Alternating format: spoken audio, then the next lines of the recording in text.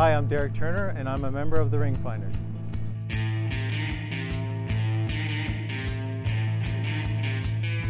The Ring Finders is a global directory of metal detecting enthusiasts who help people find their irreplaceable and cherished lost treasures.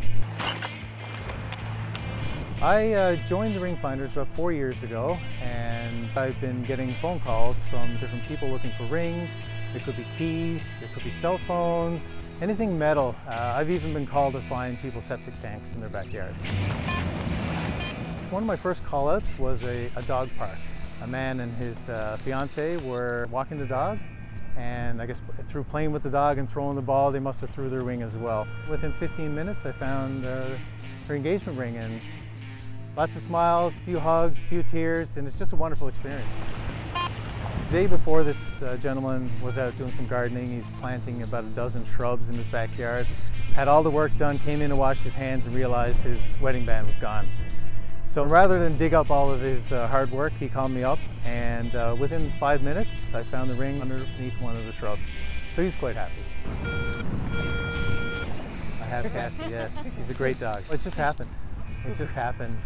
She saw us digging and decided to jump in, and so we decided to go with it. And I'd walk down the beach, and we'd hit a sound. I'd tell her dig, and she's right on it. Dig. Good girl. Good girl. I've often heard people when they lose the ring, they go and rent a metal detector or they go buy one. Recently, someone had purchased one. He spent a lot of money on it, but didn't know how to use it. So when you buy or when you rent, you don't get the expertise that a specialist can offer.